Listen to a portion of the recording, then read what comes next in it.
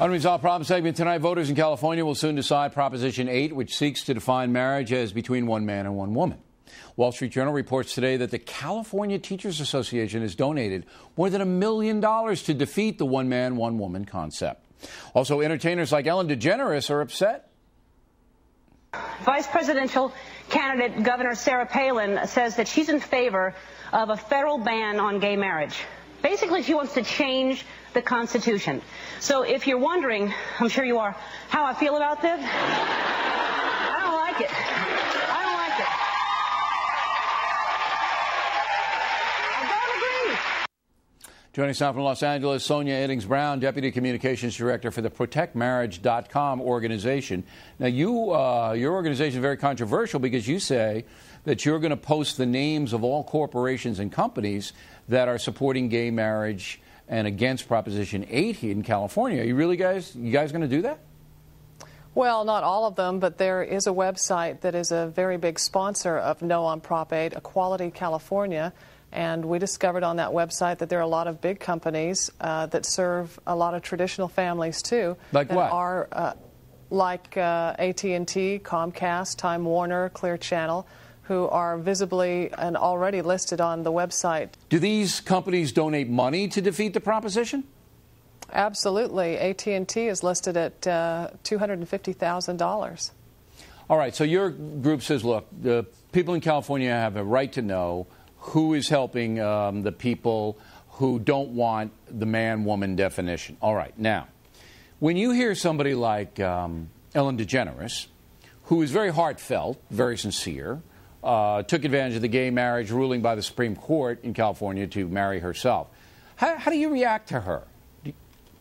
Well, I have the greatest respect for Ellen DeGeneres, and I understand her position. And I have a lot of friends as a producer in Hollywood for 20 years who, you know, are fantastic people and making great contributions, and I care very much about their rights. And that's why the domestic partnership statutes have been carefully crafted by their own advocates so that they have exactly the same rights that I do as a wife in a traditional marriage. Whether it's bereavement rights, they have the same thing that I do. Insurance but rights. If Ms. DeGeneres were here, she would say, look, okay, all that's well and good, but it's important to me that I get the marital status.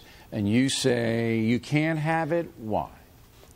I say that the voters in California have been willing and are desirous to serve the gay community in any way possible up until the point of stepping on the rights of our children. And when the California Supreme Court alerted us and gave its decision in May on gay marriage, a lot of people don't know this, but on the last page of that decision, they literally drew a line through the words between a man and a woman. And when they did that, they changed marriage for everyone. And that is the one place in the law where we promise our children that as often as possible they're entitled to have a mother and a father.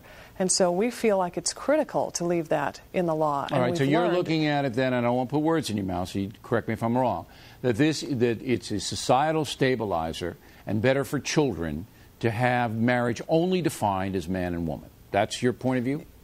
Sure. You cannot separate children from any discussion of marriage, and this is not just about rights, unfortunately, and if it was just about adults, we wouldn't be here. Do you think if a child is adopted by a gay couple that their upbringing isn't as good as the traditional upbringing? Oh, I walk to school every day with gay parents. I think they're doing a fantastic job. I don't think they've experienced teenagers yet, so so I think they have some years to go. But we do know that through since the dawn of time and through current studies, that children do best when they come from a low-conflict home with a mother and a father. And kids have civil rights, too. So the only reason that you see parents standing up and pushing back so passionately in California is not because we're opposing the rights of gay couples to have the same rights that we have in marriage. It's only because we feel, especially in this time in the world, that our kids need to have the very most basic things that they deserve. And isn't it ironic, well, then, that the California Teachers Association donated more than $1 million to kill the proposition? They're supposed to be looking out for the kids, too. we've given up on waiting for institutions to protect our children. There is an uprising of teachers in California who are very disappointed. Oh, I know they're angry because they just take the teachers' dues and they don't ask them and they just do this stuff. No, without permission, they donated. So. It's awful. That was awful.